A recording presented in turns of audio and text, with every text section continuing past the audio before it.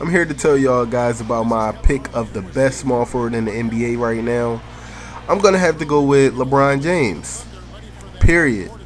This dude fills the stat sheet as well as score points. I know my man KD is a scoring champion. You know, he does his thing on that tip, but he doesn't fill the stat sheet. So let's get into the game. And I'm going to tell you why I think LeBron is the best. Now, this play right here, check out how Wade has the ball. Lob City is about to begin. Whew, goodness gracious. LeBron. See, alright, that's another thing. This is the reason why LeBron is the best in the NBA right now. Because he has Wade. But it's all good. I got to make up for that. I got to get to the rack.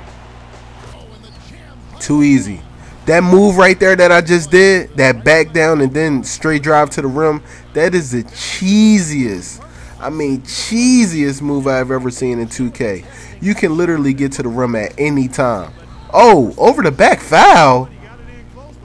That's wild. D-Wade went in for a layup, but he got the over-the-back foul for just trying to go to the rim. What is 2K thinking this year, you guys? That was wild. Uh-oh, we on the run.